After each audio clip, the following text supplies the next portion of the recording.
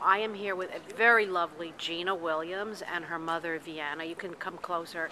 And Gina is another person. She works and no insurance. Gina, tell us about your situation with your job and no insurance. I am a full-time guest service. I am a full-time guest service assistant for the Hilton. They do offer health care, yet it's overpriced, and the coverage that they offer does not meet my medical needs, and so that's why I'm here today. When you say it doesn't meet your medical needs, what do you mean?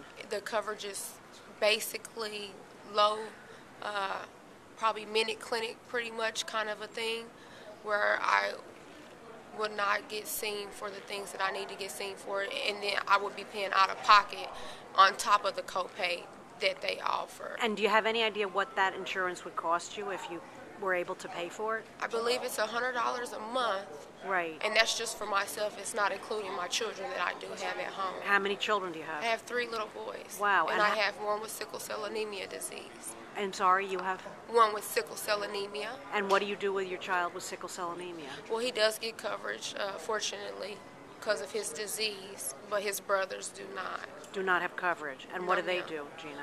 We go to the health department. I have to pay out of pocket for immunizations, physicals, any health care that they need. And Gina, what would you say to your senator about the need for health care for all Americans, yourself and your children?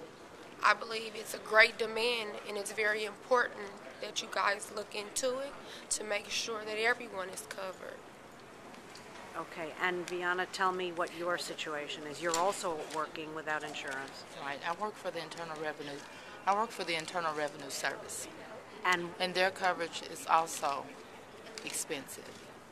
It's over $100, and it doesn't cover family. I have a 27-year-old son who stays with me also, and the problem I have is you have a limitation on doctors you can choose, places you can go, and that seems to be a problem. I should be able to, if I'm paying out of pocket that amount of money, Your service should the be services unlimited. should be not limited to where I'm able to go.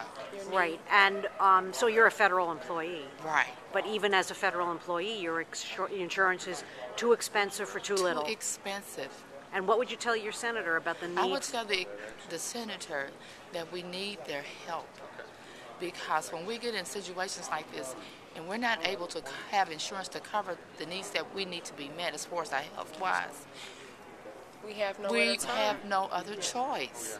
You know, we're just left hanging. We don't know what's going on with our bodies, you know, and we're dying slowly. We're dying slowly without this help. And we need this health plan to help us to stay alive. Thank you, Vienna. Thank and you. Thank you, Gina. You're going to get great care upstairs. Thank Thank you. you so We much. appreciate it. It's a blessing for you guys to be here, and we really appreciate it. Thank you. Yes, ma'am.